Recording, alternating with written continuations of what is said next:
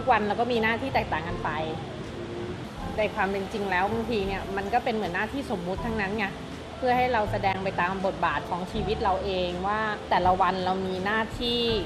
หลากหลายคือตอนที่เราอยู่กับแม่ของเราเราก็เป็นลูกเราก็ต้องทำหน้าที่ลูก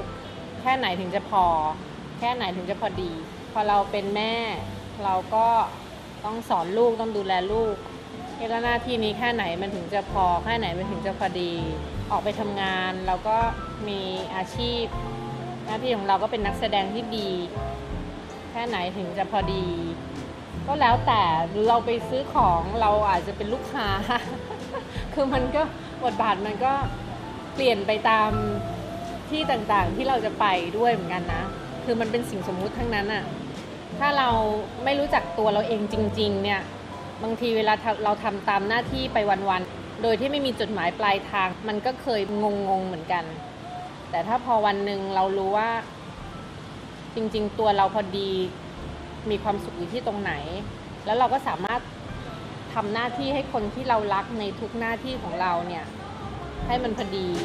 ตรงนั้นมันก็เป็นความสุขของเราพอดีเหมือนกันเพราะว่าเร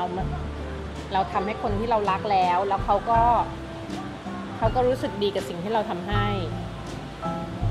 มันเป็นความรู้สึกที่มันกำลังพอดีไม่ได้วุ่นวายมากมันสบายในจุดนั้นความสุขคือความพอดี